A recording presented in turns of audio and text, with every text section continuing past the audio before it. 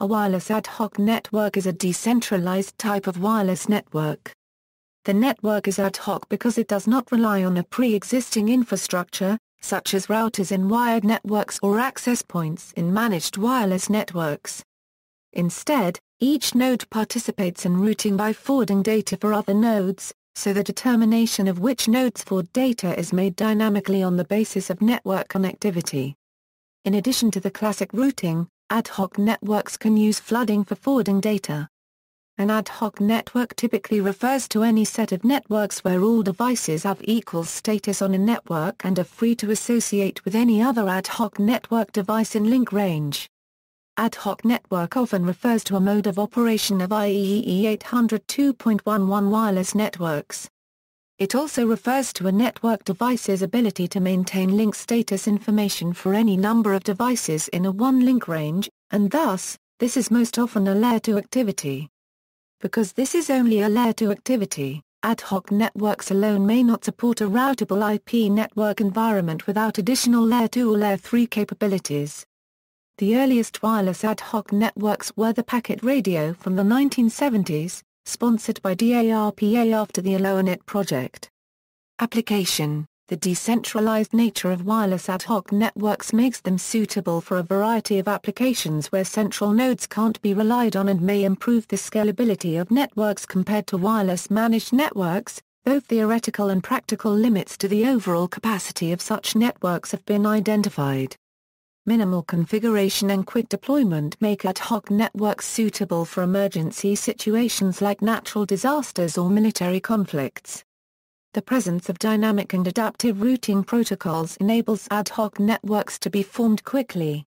Wireless ad hoc networks can be further classified by their application: mobile ad hoc networks, technical requirements. An ad hoc network is made up of multiple entities connected by links. Links are influenced by the node's resources and behavioral properties, as well as link properties.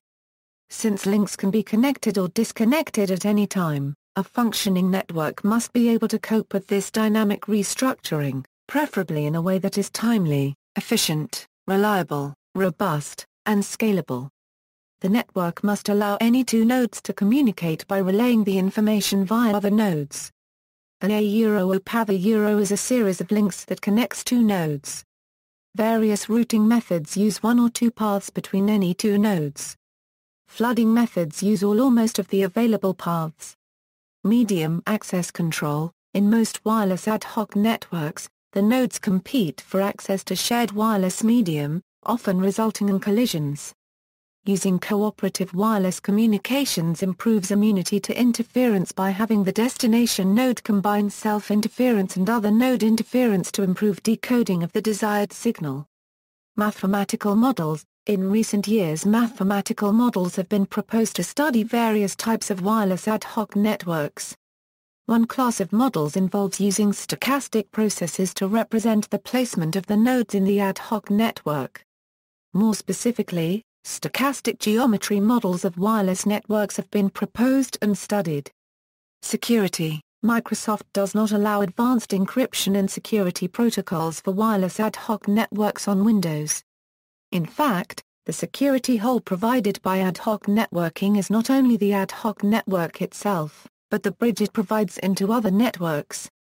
Simulation of wireless ad hoc networks: one key problem in wireless ad hoc networks is foreseeing the variety of possible situations that can occur.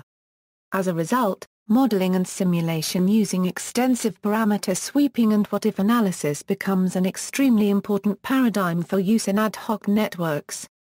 Traditional M&S tools include NS2, and recently NS3, OPNET Modeler, and NetSim. However, these tools focus primarily on the simulation of the entire protocol stack of the system. Although this can be important in the proof-of-concept implementations of systems, the need for a more advanced simulation methodology is always there.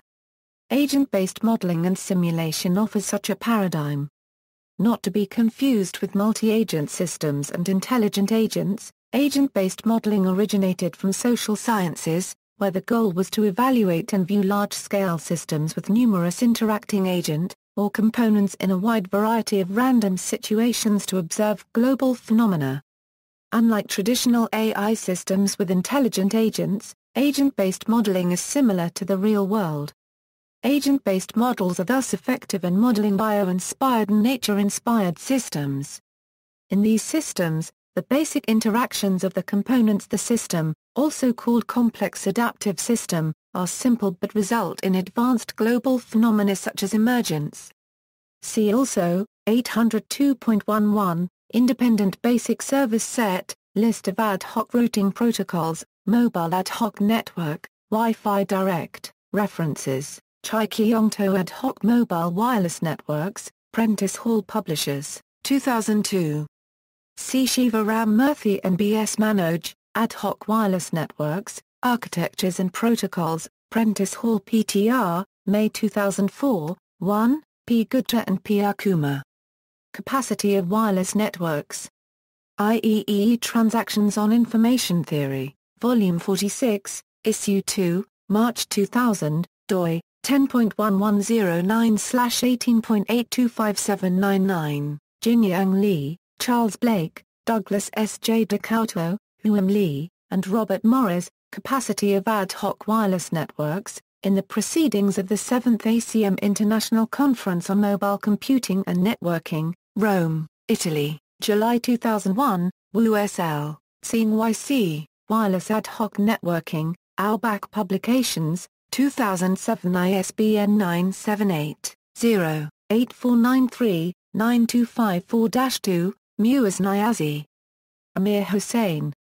Agent-based tools for modeling and simulation of self-organization in peer-to-peer, ad hoc and other complex networks, feature issue. IEEE Communications Magazine. 47 No. 3. cs.sted.ac.uk PPA 163 €173A.